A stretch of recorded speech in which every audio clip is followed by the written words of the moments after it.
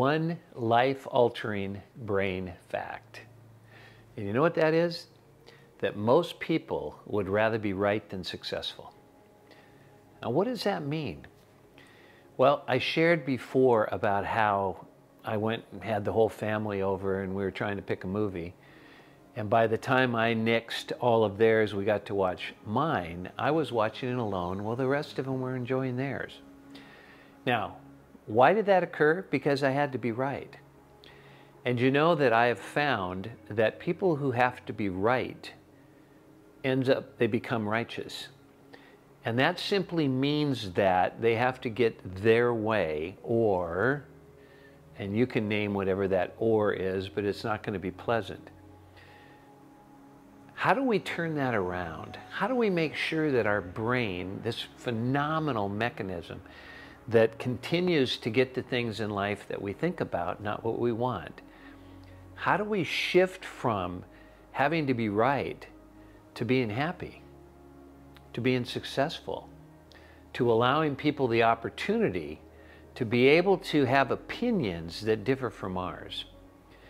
And what I have found in my experience, because I was the king of being right, you know, and I didn't really know I was even doing it. I thought that's what everybody was doing. What really changed my mind is when being right cost me a relationship. When being right cost me a job.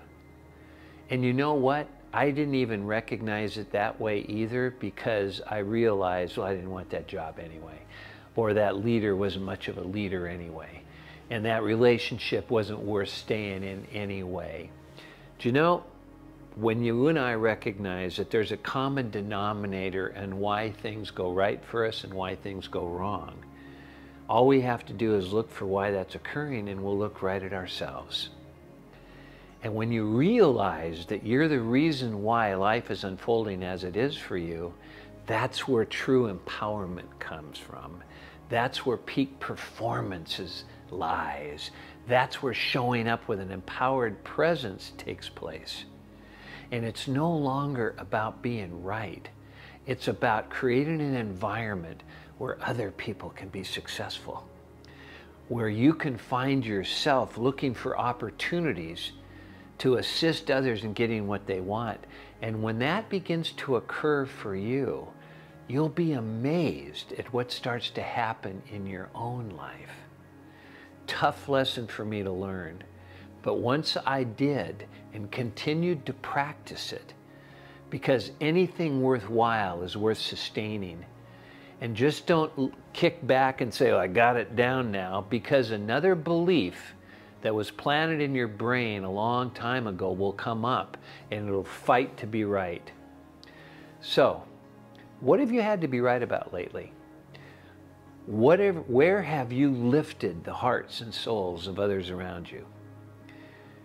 I look forward to hearing from you and having the opportunity to be able to grow together in this once-in-a-lifetime thing that we all are experiencing now, and that's redefining our lives so that we can be more in alignment with what we're intended to be when we came into this thing called life, instead of what we've become as a result of the experiences we've had in life.